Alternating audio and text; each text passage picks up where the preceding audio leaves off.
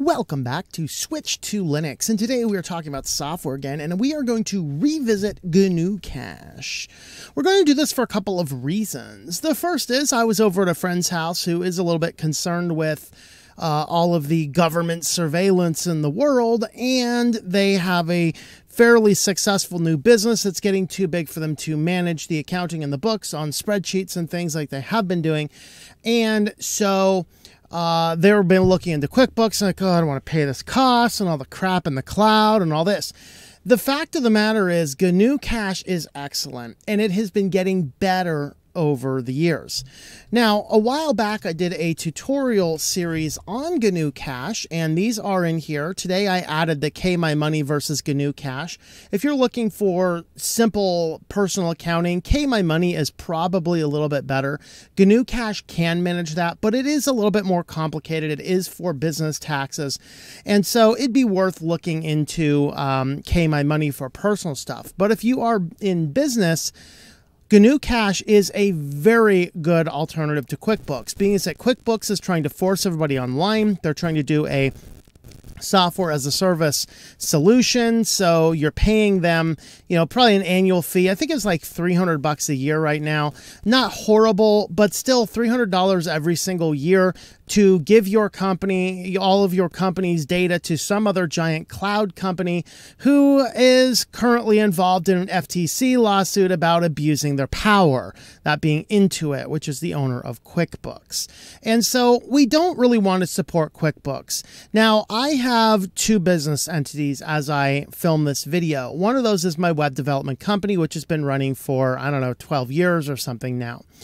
And I started that on QuickBooks, and that is the last application I am doing on Windows. Everything else in my life has been completely switched over to Linux.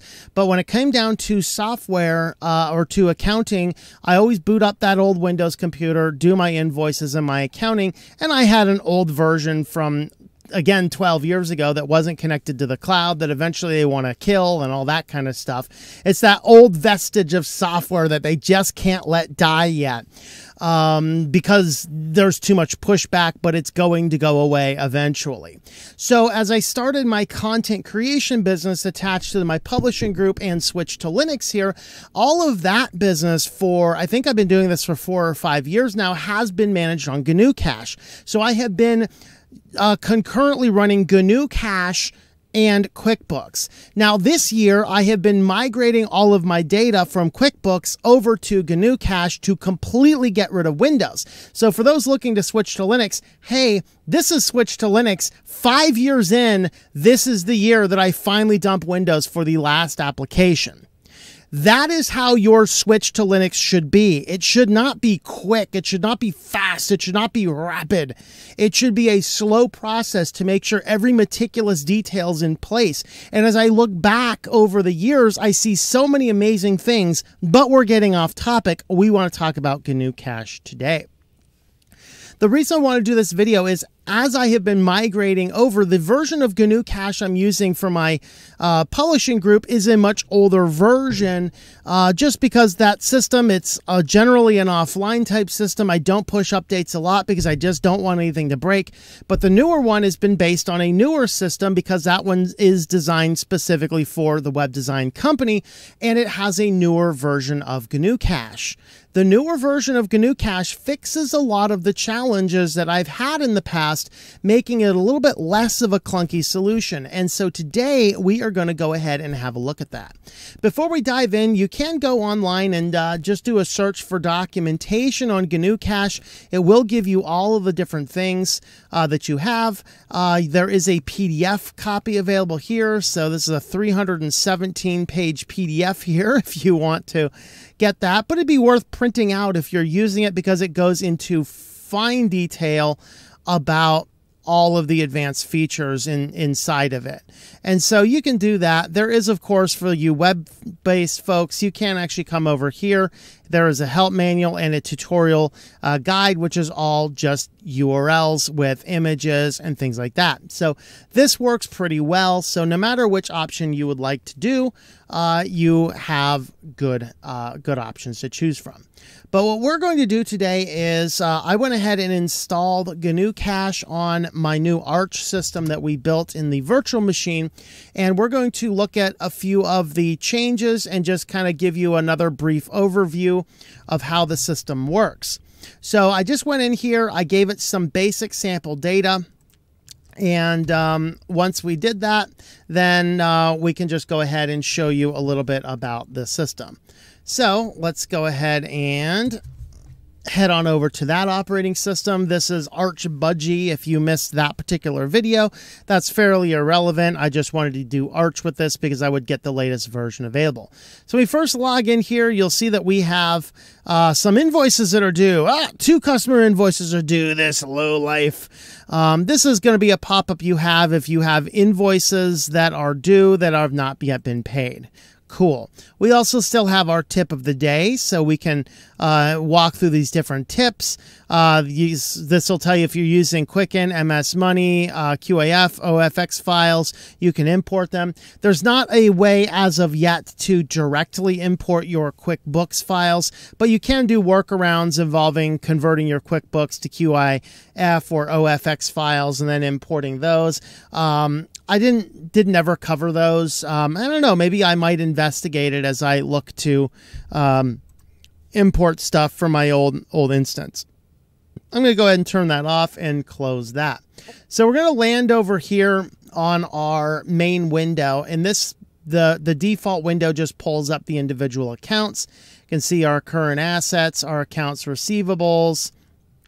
You can see our expenses. Our expenses have been split up into cleaning supplies and web hosting.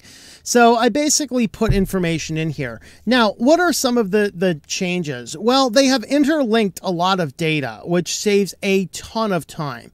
So now if you go to the customer overview and you double click on an individual name, for example, you get a nice linkable list of all of the invoices and all of the payments.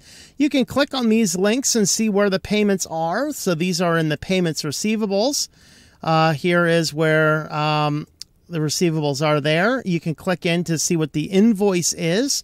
So this is a game changer. When I first was using GnuCash, I dealt with the fact that things weren't hot linked. It was a little bit harder to find things. But the fact is that they have this so well put together now that you can actually go in here and do a lot of these things with hot linking options.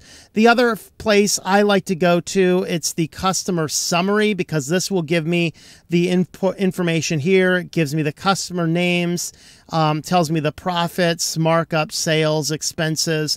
So if you want to tie a specific expense to a specific customer, you can do that. I generally don't do that in my businesses, but you do actually have the option now to work with jobs. And so Joe, for instance, all of the things that Joe has been tied to an individual job.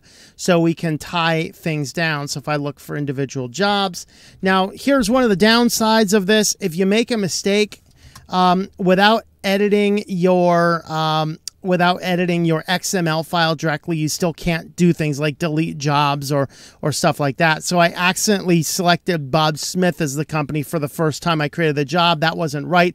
There's no way to change it. I could go into the XML file and manually delete it. We're approaching danger zone to do that. So this is not a perfect solution yet, but QuickBooks itself was a little bit wonky in some of those respects. But here we can pull up what the job is. We can give it specific rates. When you create the jobs, you can do, and customers. In fact, you can do specific discounts. So if a customer is nonprofit, when you set them up, you can specify a discount if you offer nonprofit discounts, things like that. You have all of those options to make it easier later to import your data. So as far as the other things we've looked at in the past, saved configurations, you can still go in here and create nice I just call this the company overview, which is what QuickBooks calls it, which gives us all the information. And I went ahead and gave this thing the basic type of information that the default company overview gives us in QuickBooks. Over here, I have a list of how many customers owe me how much money. So if they owe me money, they're in this list. If they don't owe me money, they're not. So I can quickly see who still has outstanding debts. Here's our cash flow bar chart, which we can edit these. So the money in, the money out is our expenses, and the green is our net profit. For mine, I personally take the net flow off, but I wanted to go ahead and keep it on. Income over time. So this will keep a log of each individual month, how much money came in for each individual service. So I set this up as a cleaning service, some generic sales, and web design. So you can see here that what we did is I set these guys up. Now this one here, other income, this should have actually been listed under like a cleaning service, but I didn't actually set that up right the first time. But you can see as we hover over this, you can get a chance to see what each of these are. And you can put this in as a pie chart as well, so you can kind of see a pie chart how your individual setup is. Here's our cash flow, which this is going to tell us basically our summarized P&L. So I can see at the end of each year how much money is my total profit. So here's the money in, here's the money out, here's our total profit. Of course, the default for these reports is for the whole year. January to December is the default on those. So that is one of the things you can change under the edit options. So if you hit edit options, I can set it in by quarters, by month, things like that. So there's other options we can do. We have the expense over time. This will give us the breakdown of where our expenses are coming in. So I put in here the web hosting as one expense and cleaning supplies as the other. So these are nice chart we can see. And then the account summary gives us the balance of all the different accounts I've selected. Now, the default for this report gives you like everything, so it's huge, but I like the account summary just to tell me how much money is outstanding. So hopefully this number equals this number, and then what is the balance inside of each of the accounts. Now, of course, this report is able to be edited. You can give it how many columns you like over here. You can do some adjustments with spreadsheets. I did cover some of this in the tutorials on the playlist. Particularly, we edited the style sheets to do good printable invoices. That's one of the things that I have a specific video on. But these are all the different things you can put inside of this. So let's see if I can find the expense pie chart, for example. We'll move it down to the bottom. Push OK. And now at the very bottom, we'll have an expense pie chart. What we might want to do is edit the display. Let's go ahead and give it a height of 400 pixels. Push OK, and that'll make it a little bit bigger so we can see it better. So now you can see the breakdown of your expenses as a pie chart. You can do the same thing with the income as well. So let's go ahead and see if I can find that report as well. So there is the income pie chart. We can do income and expense line chart, bar chart. And here is the, put it right next to this one, actually, yeah, income and then expense. So we'll do that. And then, of course, go ahead and adjust these. So the idea here is you can set up your report to show exactly the information that you'd like to see. So now this is my total annual breakdown. Here's car cleaning of $1,000. Here's generic sales on $1,500. Here is web design at $2,400, and here is other income. So that's what you can do. Now, anytime you make a change to this report, let's go ahead and hit the Save Configuration button. If it's the first time you're creating it, you can do Save Configuration As, and this is going to give us the ability to save it as something else. Now, the downside on this report here, and I'm trying to resolve this in the spreadsheets. I've not had time, but one of the things I noticed is that this receivable aging, which I absolutely want to use, messes up the column width. So it should be 3 equally spaced columns, but you'll see my income over time is getting squished down here at the bottom. that seems to be because these text-based reports seem to take a lot of room. I've actually solved this on my main production build by having 3 text-based lines, and I put the 3 text-based lines in the same row. That actually seemed to balance it out. For the purpose of this report here, I just wanted to show you what you can do. And you can move things around, which will work. So this is how far along GnuCash is coming. It is absolutely viable for everything that you're doing. Other things that, just if this is your first time seeing GnuCash, you can do online banking stuff. I personally don't want my accounting software to be doing anything with my bank without me interfering. So I have never used this type of stuff. Here's a price database. This is actually, I was looking to see if this was in here, and apparently I'm just trying to see if this was the thing we can do. Let's see. No, I think this is just going to be for currency exchanges. The one thing that is still missing, a lot of people have still been asking for, is a list of individual products. So if you have a basically a product list or a price list, that's something that, as far as I know, still does not do. Although it is something that people are probably looking into, just because there have been a number of people asking for such a thing. So the fix for that, of course, though, is that while that would be a nice feature, you can actually go in and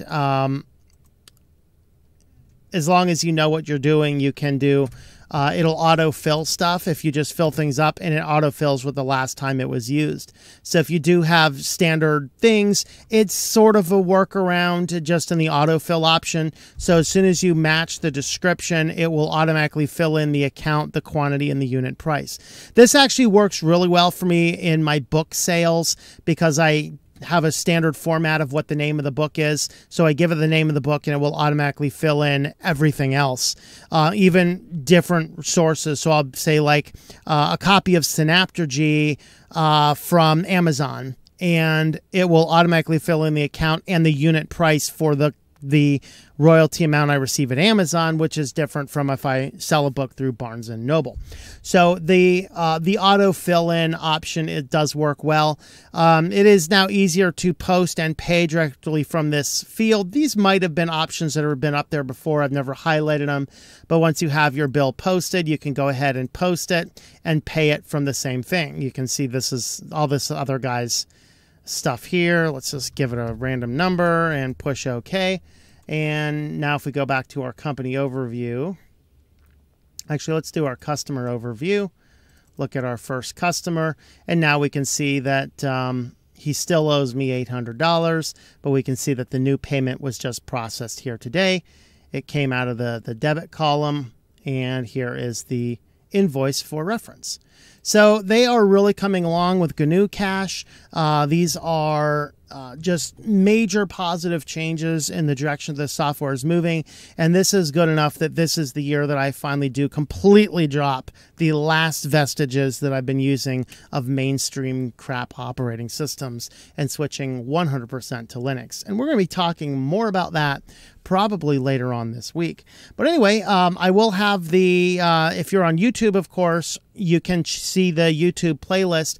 I do have my videos cross-post over on Library, BitChute, and on Rumble. You can find them over there. There unfortunately don't have a good way to do playlists on any of those. So if you do want to catch them all, you can search up the titles if you want on the alternative platforms. They should all be there with the exception of, I'm not sure if they're all going to be on BitChute or not. Rumble, I'm not sure if everything got cross-posted either. Library, everything is cross-posted from the YouTube channel. So you can head on over to there if you'd like to see the rest of these, or just look at the playlist on YouTube and that will work. So with that, thanks for watching, everybody. I hope that you enjoy switching to Linux. Thank you for watching this video from Switched to Linux. This channel would not be possible without the backing of the program supporters scrolling on the screen now. You can be a supporter at Patreon at patreon.com/TOMM or at thinklifemedia.com. I also want to thank the open source community who creates such excellent software that makes producing this show possible. Please remember to support your software communities. Thank you, and I hope that you enjoy switching to Linux.